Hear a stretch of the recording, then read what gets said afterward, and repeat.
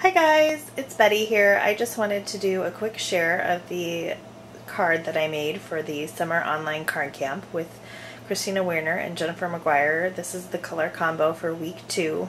Try to flash that up on the screen, otherwise it will be on my blog at mplsbetty.blogspot.com.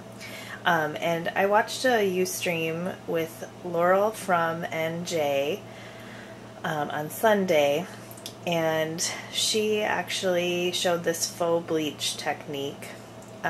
Laurel's YouTube channel is Scotia, SCOTIA 9338, and she showed how to use alcohol inks on glossy paper, and then to do an iron off, after embossing an image. So it's kind of a cool technique. I wanted to try it, and so I started out and I used a stamp. This is from a Stampin' Up set. I think it's Just Believe. And I stamped this on the glossy cardstock with my Versamark ink. And then I used some Martha Stewart Crystal, which is a clear embossing powder, and embossed that. Then I took my alcohol inks in the citrus, you can see that, citrus and watermelon, and just kind of dabbed them all over the entire image, including the embossed area. So the whole image was covered with these colors. And then I went ahead and placed another sheet of regular cardstock. It wasn't the glossy, this is just a Stampin' Up sheet of paper. Put that over the image and used a craft iron. And the cool thing is it irons off a portion, so you actually end up with two card fronts, really. And I haven't done anything with this one yet, but I certainly could.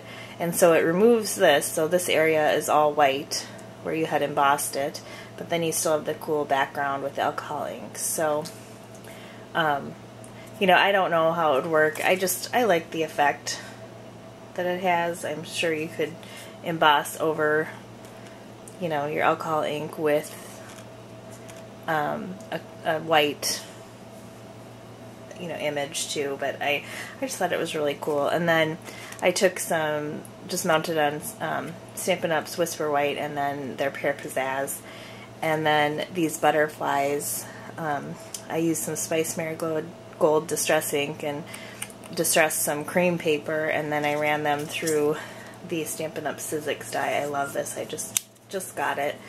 It's the Embosslit's Beautiful Wings.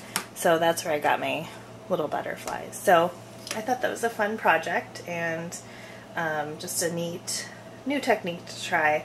I do not use my alcohol inks enough, so I wanted to get those out and try it. So please check out my blog and leave comments as well as subscribe.